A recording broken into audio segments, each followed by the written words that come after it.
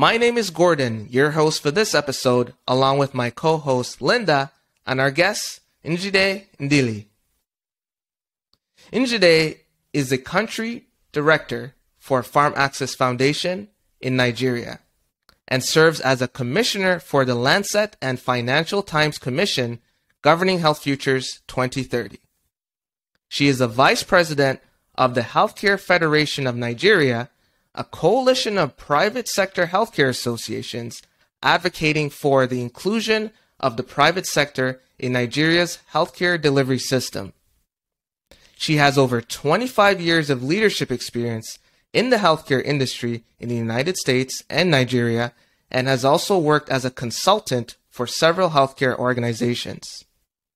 She is a trustee of the Nigeria Healthcare Excellence Award and a board member of the Society for Quality in Healthcare in Nigeria. Njide has a Master of Science in Health Economics, Policy and Management from the London School of Economics, completed the AMP from the INSEAD Business School in France, an MBA from the University of Houston, a postgraduate diploma in finance, and a Bachelor of Science in Computer Science from the University of Nigeria. Njide, welcome to the Public Health Insight Podcast. Thank you so much for having me. I'm glad to be here.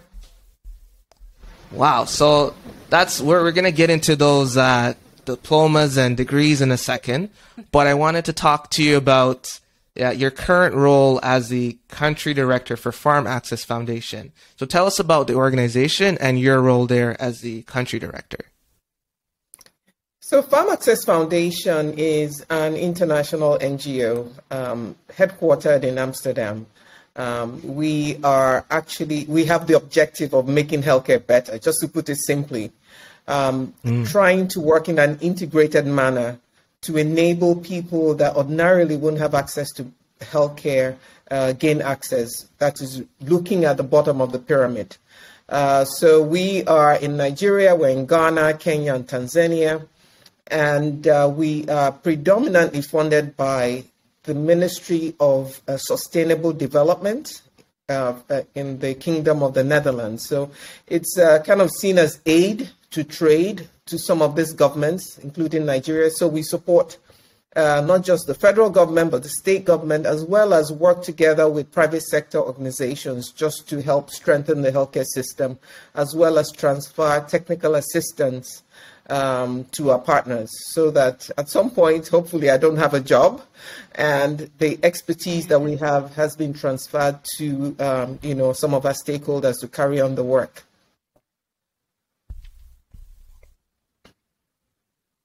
Awesome. And circling back to the wonderful accomplishments that you've had over your career so far, we have been podcasting for a couple of years, and we often get students asking us questions. What is public health education, global health? What is a global health experience, public health experience? And I imagine that you have a unique experience on this, having acquired a Bachelor of Science in Computer Science, postgraduate diploma in finance, an MBA, and several other degrees. So can you talk about the ways in which these educational programs have enhanced your career, and how are you using it right now? So it's really an interesting journey for me because my passion has always been in computers, programming. But very quickly, once I got into the healthcare sector, interestingly, I started my career in the United States, working as a temp in one of the larger HMOs, which is Independence Blue Cross. So basically, what I did was use my computer skills to create efficiency around the processes. Yeah. So I was in the department involved with credentialing. So how do we credential the doctors? How we develop a database that would help streamline their data, so it's easier to credential them. It's easier to develop a complaints database that can track complaints against them, such that when it comes time for them to get re-credentialed, then it's easier. But having said that, I think that it was a natural progression because what I find in the healthcare industry is that it's all about data. People don't quite seem to realize it. Without the data that is generated within the healthcare system, you cannot determine the outcomes, you cannot improve the system, and so on and so forth, even encounters and so on. So it was really instrumental for me. So I started my career through the health maintenance organizations in the United States. I transitioned back to Nigeria because I felt that I had more to add here in developing the healthcare system for a particular reason, which I'll come to later. But in Nigeria, I realized that at the time I came back, I think it was 2003, the government has just enacted a law making health insurance, it's called the National Health Act, putting together the National Health Insurance Scheme, where there's a scheme for the country that needed to be implemented such that we can transition to kind of universal health coverage or mandatory health insurance. But a lot of organizations were struggling. They didn't have the systems. They didn't have, even the coding methodology is standardized across board and so on. So that's really how my career started. So I got really involved in quite a number of the organizations because of my computer background. I was helping develop algorithms and systems, matching fee schedules, the contract lines, and so on. But after a while, I realized also that working for one organization doesn't really help the entire industry. So I thought, okay, I need to go back to school to understand from a broad perspective what I need to be looking at in terms of policy, what I need to be looking at if you want to strengthen a system or improve a healthcare system just based on international standards. And really that took me back to London School of Economics, which was really, really eye-opening because, you learn about other countries' health systems, what you can learn and bring back. You study the Canadian system, the US system where I came from, the UK system. Then you look at the systems in Africa and you find that it's really not up to par. So I think bringing all that experience together is really the driving force behind, my career trajectory. So the story I was going to tell you is that, I come from a family of medical people. I was in the United States for many years, same as my siblings. Most of them are still there. But I had my parents back here in Nigeria. And when I came back, they were being treated. My dad was actually very ill and he was being treated for cough. Meanwhile, he had a kidney failure. So that just gives you a sense of the kind of system we have where people are not able to get proper quality care because of either diagnostics, access to care and all that. To cut the long story short, he was moved to the United States by my siblings who were still there. And he never came back. He died. My mom, who was the primary caregiver and left with him, also died. So, my driving force really is how can I help change the system here, so that other people like me don't have their parents dying in another man's country just because the system within their own country, especially in Africa, is not good. So I think that's really my driving force. So there's a lot that still needs to be done to improve the healthcare system here. That is a powerful driving force. And It sounds like you're seeing the gaps in the data infrastructure. And so you're trying to fill those gaps to avoid preventable deaths. Yeah. In fact, working for PharmAccess, which is a very unique organization, is something that I love doing because it looks at the entire ecosystem and we work in an integrated manner. So we're not just looking at the demand side, which is the ability to pay insurance, but we're looking at the supply side, quality improvement within the facilities. We're looking at behavioral change of the patients and the community so they better take care of themselves. We also get involved in policy, working sometimes with the World Bank, because we do impact evaluations on our innovations. And if we feel that something needs to be changed, then we write a report and we then have World Bank work with us, with the regulators to change policy. But most important is the digital technology aspect of it, because without that underlying foundation of using digital, we're not able to capture any data or even track our progress or quantify our progress. And I think that is really now the core of what we do within PharmAccess. So moving on to this digital technology piece, you were part of the group at the Lancet Financial Times Commission, and this is a huge deal. You released this report on how to harness digital technologies for the future of health. And we'd like to chat a little more about that. But before we get into more detail, could you talk just from a high level what this Governing Health Futures report is about? Yes, so for the first time in 2019, the Lancet, which I'm hoping you are very familiar with, came together with the Financial Times to set up this commission. The commission was set up really to explore the convergence of digital health, artificial intelligence, and frontier technology, and how we could use that to achieve universal health coverage, especially for developing countries and young people, and also using it to attain the Sustainable Development Goal number 3. So the commission searched really widely and identified 17 commissioners from very different backgrounds, some behavioral change, some technology, some policy, some youth empowerment and engagement. It really brought us together under the leadership of two co-chairs, Ilona Cookbush and Anurag, who is based in India. And funny enough, as we launched the commission in October 2019, you may recall that was when COVID started. So it really, tested our resolve and made our work really critical, because now we were forced to work offline. It was a commission that was set up for, we had a time period of 2 years to get together our work.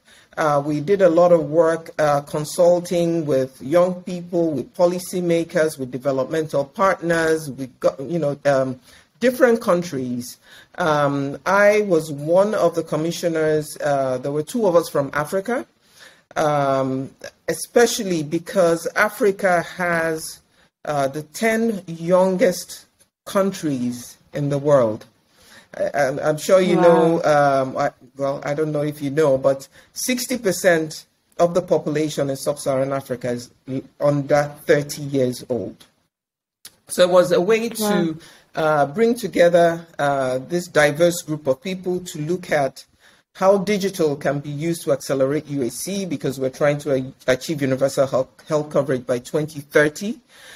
Which is why it was named, growing up in a digital world. Because yes, these kids are growing up in a digital world. How do we ensure equity? How do we ensure access? How do we ensure digital governance and human rights? But I'll talk a little bit about that further down the line, because there was a lot revealed from that report that is very instrumental and really has to now change the way we look at healthcare. And we look at access to healthcare. Yes. So I'll stop there, and we can talk a little bit more about the report and the recommendations coming from it. Absolutely. So let's talk about it. So what are those pressing issues that were identified in terms of the health system for Nigeria, the African continent at large? What are those fundamental things that need to happen for universal health coverage by 2030, as identified in your report? So I wouldn't necessarily say it's just for Africa. It's a recommendation for all countries in the world, regardless of where you are in your journey towards UHC. But first of all, some of our key messages, because we had some key messages and some recommendations. One is that we need to begin to recognize the importance of digital health, digital transformation as a new determinant of health. a lot of young people as well as older people are looking to the internet for their health information. A lot of the way they see themselves, the way they act, the way they access information about healthcare is through the internet or their mobile phones. So it has to be recognized that digital transformation is a new determinant of health. And that is the starting point. 2 is that there has to be a culture of data justice, right? And when I talk about data justice, data justice and equity, because in some countries like Africa especially, you wouldn't believe it, but data is really, really expensive. And when you talk about connectivity and achieving universal health coverage using or leveraging digital technology, how can you achieve that if you're not accessing, first of all, you're not connected in order to even be seen and be counted and be connected. So we're saying that data has to be considered really instrumental and has to be available so that the young people can have access to better healthcare services. Can you hear me? Right. Yes, I can still. I think Linda's camera got turned off, but you're good. You're good. Oh, this camera went off. Yeah, I realize. No, it'll happen every now and then. But no, yes. So on that point, talk about the data justice piece. And you mentioned now that in countries like Nigeria, data can be quite expensive. Why is that the case? Is it because of is it private industry taking ownership of that data, that power asymmetry? What are those reasons for the quite expensive nature of data and accessibility in Nigeria? So first of all, the infrastructure that is being provided right now that enables data is provided by private sector. And they're making a lot of investments into the country. And you expect that they would recoup their investment. So we have the likes of MTN, which is one of the largest mobile telcos. You have Airtel. They are investing a lot of money, putting in, their masts and their cables all over the place, and it's costing a lot. So this is an effort to recoup some of that investment. But unfortunately, it has, it has its ripple effect, because in as much as Nigeria, which is a country of over 200 million people, over 70% of the people live on less than $2 a day. But yet we have one of the most expensive data access costs in the world. And taking it even a bit further, less than 5% of this population have any access to health insurance. Okay? So it makes the situation even worse. Okay, so you have a situation where there is limited access, limited infrastructure. You have the developing infrastructure in the hands of the private sector. The private sector is way ahead in terms of capacity and knowledge than the regulators and the government. And that's basically a recipe for exploitation, if I can use that word. So this is also recognized in our report, that for us to achieve universal health coverage leveraging on digital technology, especially for Africa, that we need to start investing in the enablers. Okay, when we talk about enablers of digital health and digital transformation, we're talking about electricity. You cannot have digital transformation when, I'm looking at my light and saying, okay, I hope the light doesn't go while we're in the middle of this. Lights off. But that's the world we live in. Yeah. And it happens quite often. Yeah. 2 is, now when you have electricity, do you have connectivity? Can you afford the data? Do you have the digital literacy to understand how to even use the digital tools and so on. So for governments and even development partners, you have a lot of investment coming into Africa through, Google, Microsoft. All of them are setting up shop, Facebook. Can they invest in the enablers? Can they support the government in investing in the enablers? Can the government take ownership in terms of regulation? Can we, put a benchmark or a threshold or some kind of ceiling that doesn't have to be surpassed for a certain group of people so that they are connected? So these are some of the things that we are also recommending. And I always call it the Maslow's hierarchy of digital transformation, because you have to start at the baseline and begin to layer on services on top of that. Yeah. So that is I just want to. Oh no! Continue. Please continue. No, go ahead. Go ahead. I want to focus a little more on the African context to kind of paint the picture for listeners who may not be familiar. So in my experience, my family's from Ghana.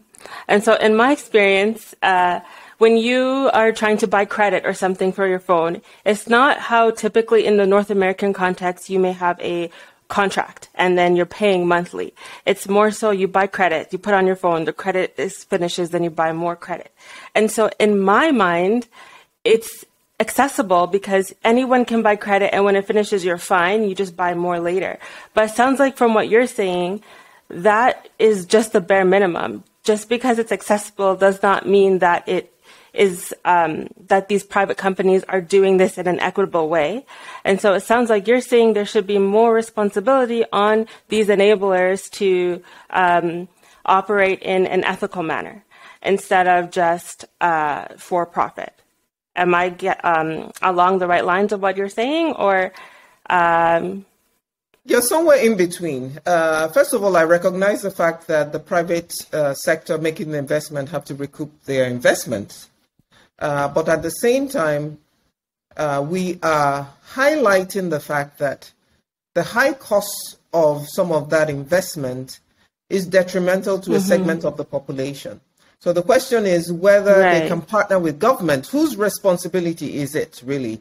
We are putting it on the government that they should play a more central role in determining, how those infrastructure are put in place and the pricing for that, so that people are included and not excluded.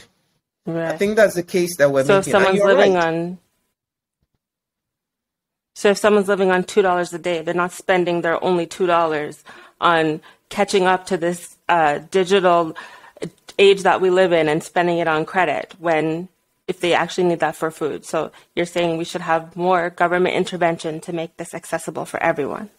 Yes, and I'll give you a fact that the largest telecom company in Nigeria, MTN,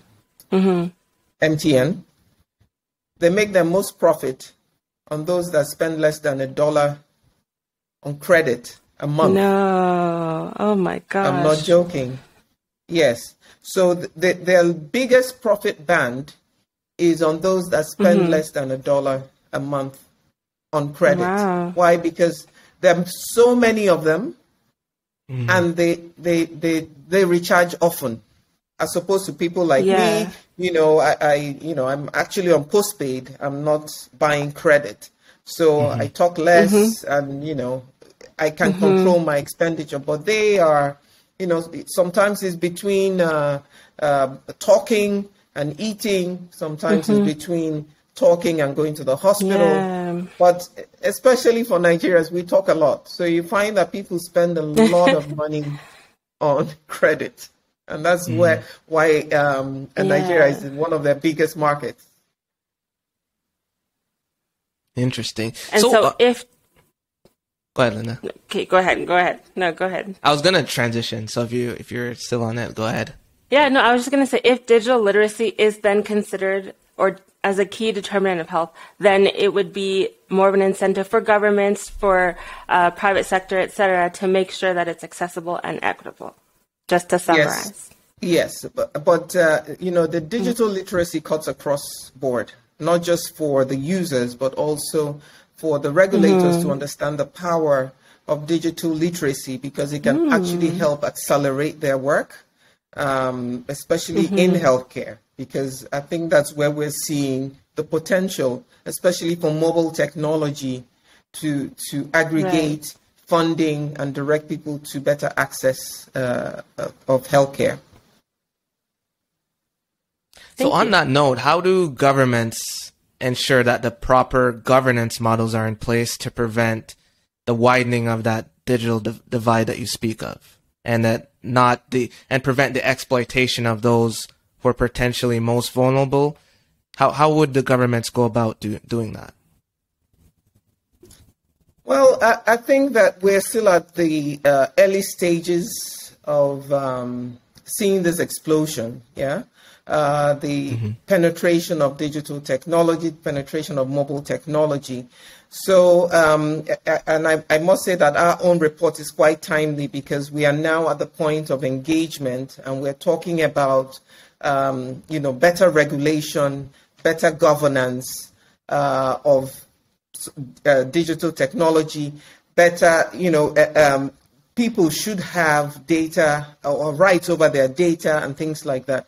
But to go back to your question, there's very limited intervention right now from the regulators. I mean, there are agencies that have been set up to monitor, like in Nigeria, we have what you call the NCC. They actually determine, who gets connected, the rules around getting connected. Like in Nigeria, to get a SIM now, you have to have your biometrics, your picture taken. It's almost like an identity for you to get a SIM. And a lot of that is actually happening around Africa. But that in and of itself is also good, because all of a sudden it gives an identity to the owner of the phone. When we talk about population census, knowing where people are so they are not left behind, you have to be able to find them first. Who are they? Where are they?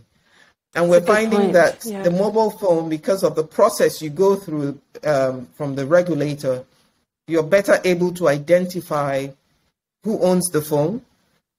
You can keep track of them.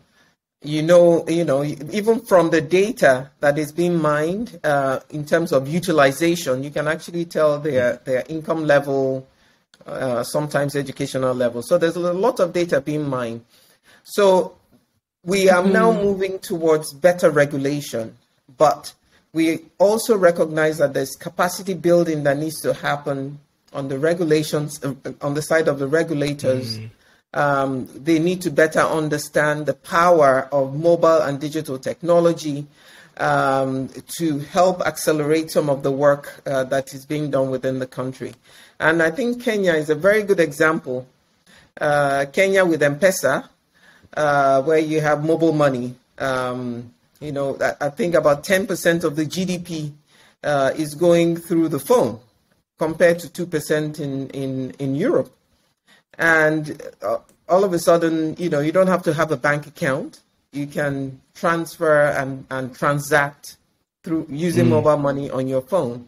And I think that's something that PharmAccess has leveraged on in Kenya, because we now created a health wallet called Mtiba, where you can actually put in funds specifically for health. So these are some of the innovations that are coming out of Africa. Even though there's limited infrastructure, there's limited regulation, it's promoting innovation, because we have to work with the bare minimum, the least, lowest hanging fruit. What is available in the hands of the people that we can use to either improve their access to care or to better monitor their well-being and so on. So I think there's a huge trajectory and possibility that coming out of Africa that is leapfrogging even the rest of the world. A lot to learn from the innovations coming out of here.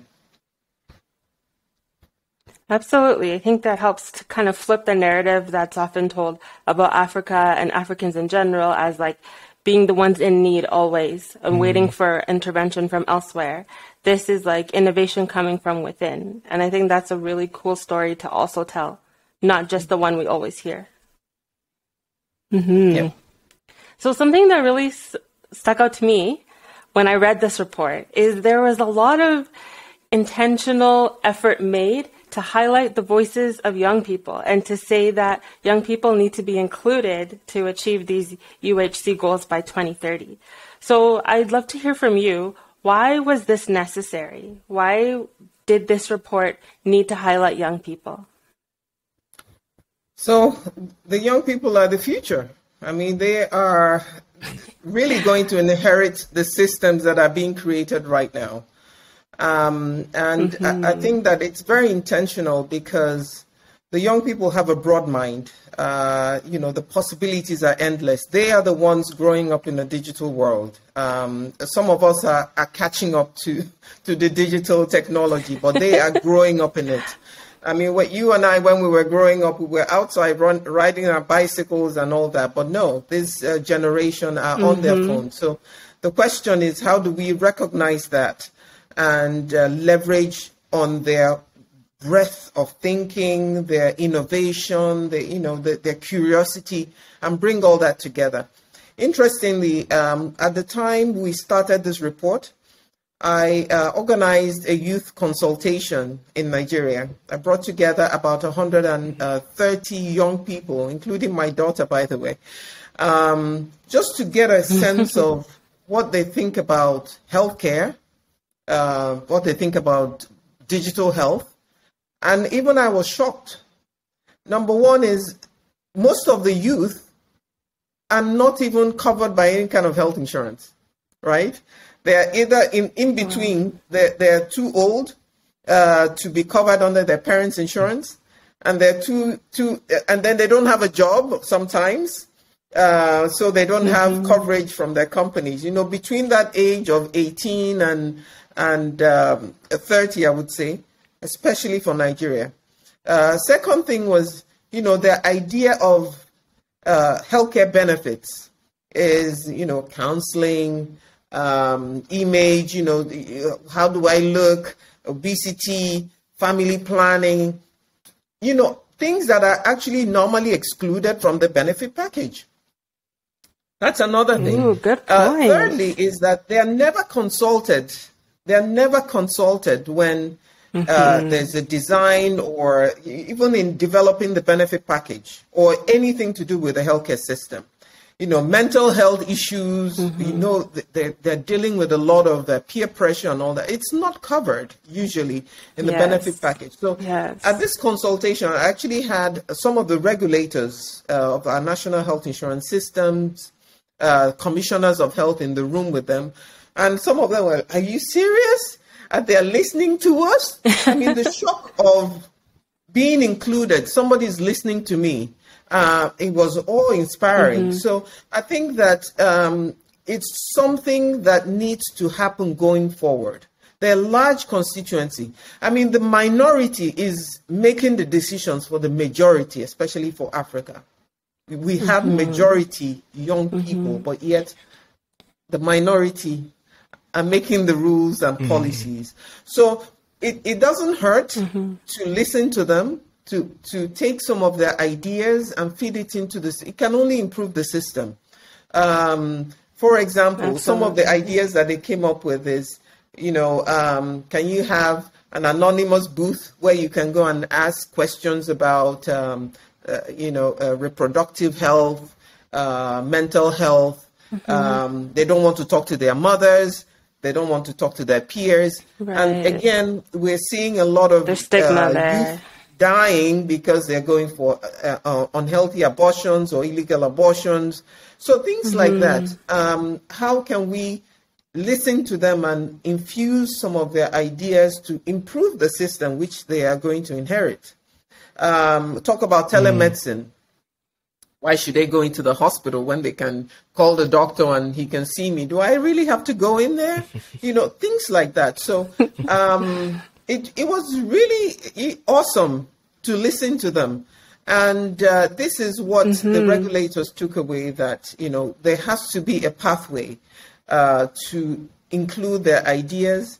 Even with governing health futures, we did a lot of consultation with the youth across all the continents, made possible by COVID, because I'm sure if we didn't have COVID, we wouldn't have thought about virtual connectivities and dialogues and so on. We even set up a youth forum for them to do like futuristic play role and tell us what you think healthcare of the future would look like.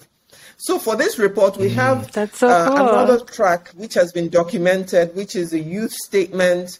We have a youth a consortium that is working with us to make sure that their voices are included. So I think that the youth are a powerful group, but they don't know they have that voice yet. We are pushing through this report for their inclusion. We looked at the digital strategies of about 10 countries in Africa, and none of them had any track for the youth. So these are some of the things that we want to change going forward with the engagement of policymakers to ensure that the youth voices are included in some of the strategies being developed. So the outcomes of digital transformation will not meet the needs of young people unless they're included in the whole design process bottom up. That's kind of, seems like that's been the shortfall all along. Yes. And this is not peculiar to Africa. The same is happening in the rest of the world. Yep. I think that was something Especially else that came out very clearly. I'm sorry? The point you made about services that young people need or that they prefer not being covered, that just seems so common sense. Why wouldn't the services that they need be covered? But if they're not consulted, it's the same everywhere. So, yeah, that was eye-opening for me. Yeah. Is that a product of just doing things the way they've always been? The healthcare coverage typically includes XYZ. There's no need to change. I think that, the most important thing is that the people designing it are not the young people. They are designing it based on what they know. They're designing it based on history. Why should I mean, nobody has ever thought about, we're not aware in all our consultations in the commission of the young people being included or consulted to develop some of these policies and benefits. So if you're not aware, then why would you think about it? And again, if you recall what I said, a lot of these young people are not even covered by any insurance. Typically you get covered when you're employed or when you're young enough to be covered by mommy and daddy's insurance. So what happens to that band in between? You're floating and looking to the internet for solutions. Yeah. Question about that. I know at least in Canada, students do get some kind of extended health benefits through when they enroll in post-secondary. Is that not the case in other countries in Africa as well? Or okay, so that's even more of a gap than it is in other countries. Yeah, no, it's not. It's in fact, I'm working right now because, as I mentioned, PharmAccess works with quite a number of state governments to design benefit packages, and we're currently supporting one of the Southeast states, Kwara State, to develop a benefit package for students. Yeah.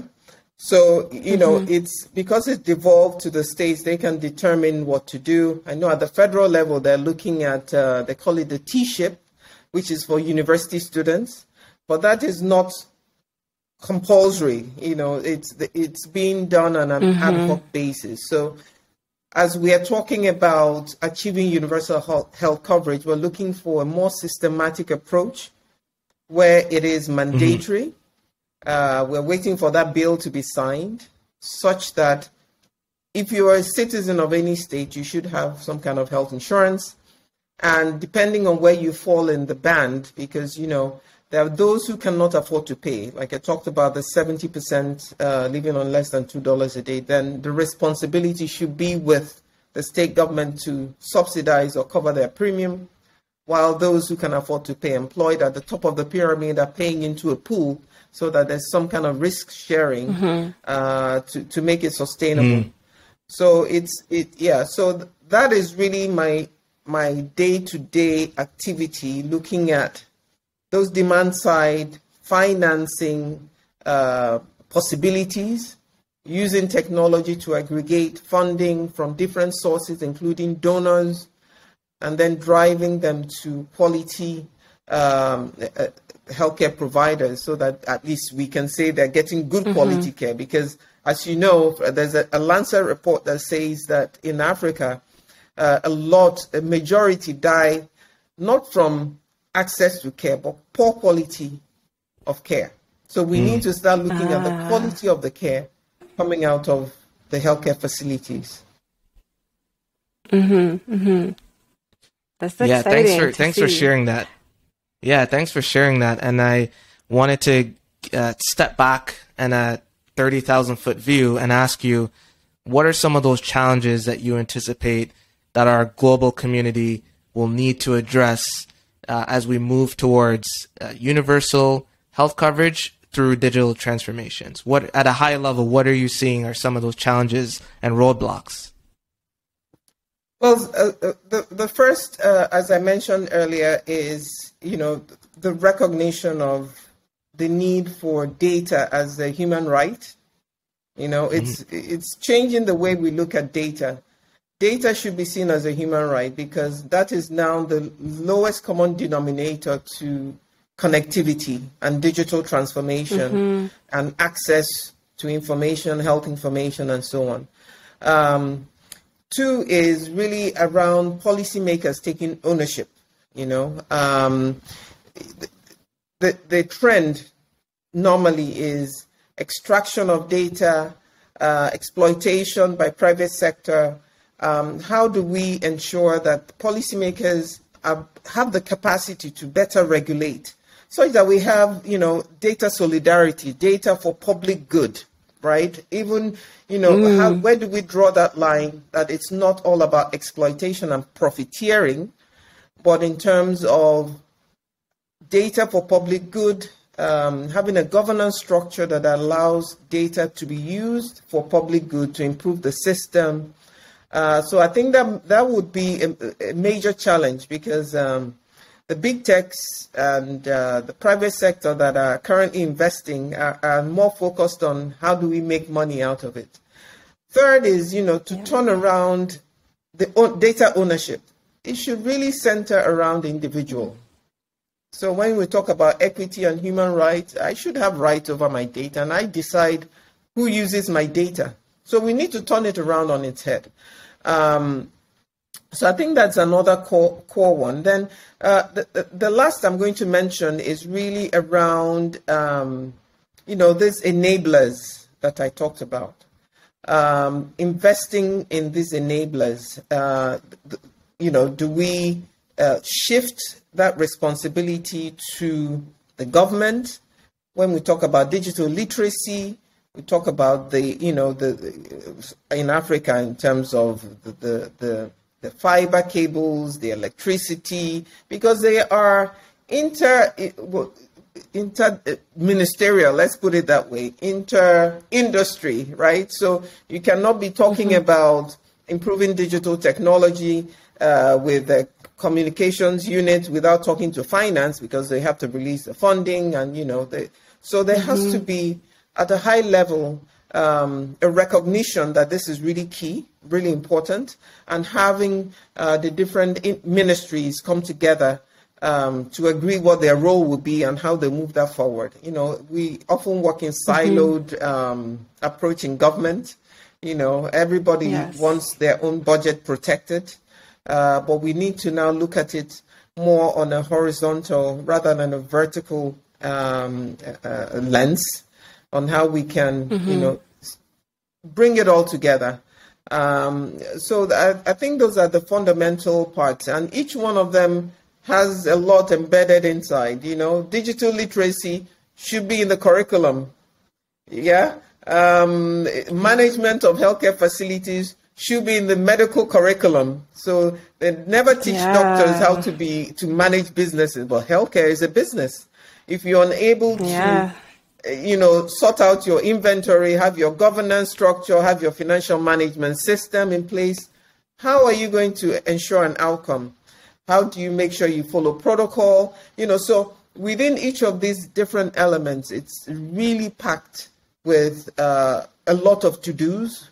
So it's now, how do we break it down from that nice report, which a lot of policymakers are not going to read. It's going to be on a coffee table. You flip through it, look at all the nice pictures. So we want to start consultations with governments. Like I've already started with my government in Nigeria. I took the report to the executive secretary of the National Health Insurance Scheme. He was very excited about it. Ooh. He has the mandate to ensure that 200 million people have access to healthcare. And he knows he can't do it without technology. Wow. So already, putting this before him, getting him starting to think about what he needs to do. Already he thinks, I need to talk to finance, I need to talk to communications, and so on. So at least to start that dialogue, the report in and of itself is an academic paper. It's not what I would call a manual of do 1, 2, 3, 4, but it's to show you the breadth of the pitfalls of what will happen if you don't put some things in place, or what you need to look out for to make sure you achieve universal health coverage. So it is kind of a guide. So Africa may be on a different trajectory as China, but there's similarities in terms of what needs to be in place. The infrastructure, the governance, and so on and so forth. So that is really what we're trying to highlight, but with the youth right in the center, and highlighting some key messages, data as a human right, digital transformation as a determinant of health, the need to invest in enablers, the need for data solidarity, for public good, and so on. So those are, I know it was a long answer, but I mean, as a high level, I think those will be it's a huge task, really. But at least we have to start that discussion, and we have to start that journey. Otherwise, 2030 UHC, it would be a mirage. We won't achieve it. You mentioned and as one of the challenges that this document was more so an academic report. And to that, you've started some consultations and sort of implementing some of these recommendations that were made. To your knowledge, are there plans to kind of create more of a detailed implementation guide for different regions, or is that up to each country or each region to do on their own? So there is a part 2 to this report, which is just now starting. We are in the process of setting up another commission, but this is now more practical. First of all, we're going to break down the report and make it simpler. First of all, like a one-pager of some key things, to make it easier to digest. That's the first thing. 2 is that we are going to regionalize implementation on dialogues. So that is also going to start. In fact, we're in the middle of developing a proposal and looking for funding for that. Some of the work we also want to embed within some of the organizations that we are familiar with. For example, PharmAccess is at the grassroots of some of this work in 4 countries in Africa. So it's easy to, find synergies as to, I'm dialoguing with the Minister of Health, I'm dialoguing with the Executive Secretary of the agency. I might as well throw in, some recommendations or support with some of that work. We're regionalizing it. So as I said, the report was just launched October last year. So we're now in the process of making sure that it doesn't remain on a shelf or on a coffee table, and that the recommendations are taken forward. There's also a coalition called Transform Health. You can also look them up. It's a coalition of different organizations that are looking to help push this agenda of digital transformation for UHC. And part of their mandate is to cost what is required to have the baseline to achieve UHC. So, for example, in a state where there is no fiber, what would it cost to even put fiber? What would it cost to, set up the structures necessary, or even a business plan or a model that they can take forward to help achieve universal health coverage? So we're now taking it down to, implementation level, right? And that's really the stage we're in now, though we're trying to get funding for that, because a lot of us are doing this on a pro bono basis. We have our day jobs, but we focus on doing this for the public good. We look forward to seeing these next steps that come out. Yeah. So Njide, you shared with us several key points that we're going to hopefully take back to learn from after this episode. But you also shared with us a lot of your career path and how you got to where you are right now. So what I'm curious to know is, what is the most impactful lesson you've learned in your career thus far? Oh, the most impactful for me is that, it doesn't really matter where you start in terms of your career path. But the most important thing is finding something that you're passionate about that will create value for your country, or for, just create value. So for me, it has always been, what can I leave behind? And, as you saw from my early education, it was computer science. But somehow I found myself in healthcare. And then, I had a light bulb moment that, healthcare is really about data. If you don't know the people coming into the hospital, you don't know their disease ailments, as a regulator, you don't know how many people have malaria in your country, how many vaccines you need to order for polio, and so on and so forth. Then, you're not going to make any improvements. So you can only improve what you can measure. And for me is, that has really been instrumental, that technology has come to stay, and it's going to play a key role in the future that we're going to have, especially in healthcare. So, absolutely. How do we integrate it more? How do we integrate mobile technology more? Because mobile is actually becoming more transformational than the big AI machines, and especially for Africa, where you can, through this simple device, you can ring fence money for health. You can be directed to a healthcare provider. So for me, the biggest lesson is that regardless of how light the technology is, it has the potential to be transformational.